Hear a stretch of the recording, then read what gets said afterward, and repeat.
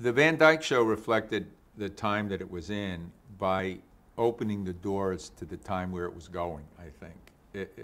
Like with the black couple coming in and making the white couple the butt of a joke, it was like, you can't do that, but you can. And we dealt with issues not to make them issues, but because they put us in vulnerable positions in life. There was another interracial thing that happened, the show where Dick is going to get an award from an interracial group like the NAACP, and he's dyeing his socks because he didn't have black socks, and he ended up with black hands. And he couldn't wash it off, and now he's going to accept this award, and he's got black hands.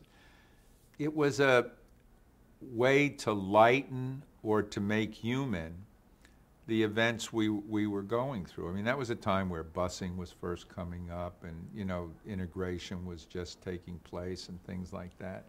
So it was like the Van Dyke Show reflected in a softening way blows that were coming to our society.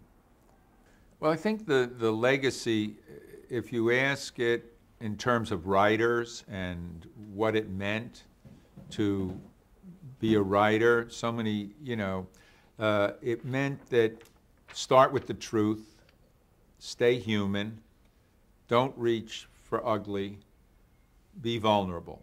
I think that those are the things that the show was built on.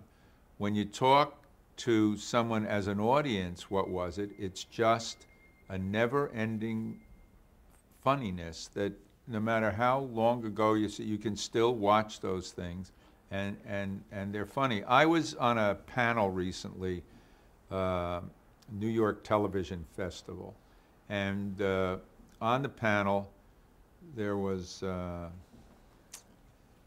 forget his first name, Scully, who does, Mike Scully, who does the Simpsons, and there was Phil Rosenthal, who did Raymond, and there was Diane English from Murphy Brown, and myself. And at the beginning of the panel, the host said, what television shows affected you most when you were a kid? And each of them said the Dick Van Dyke Show, that had the most impact on them. I think it gave writers something to aspire to. Everybody, to this day, would love to have written for the Dick Van Dyke Show.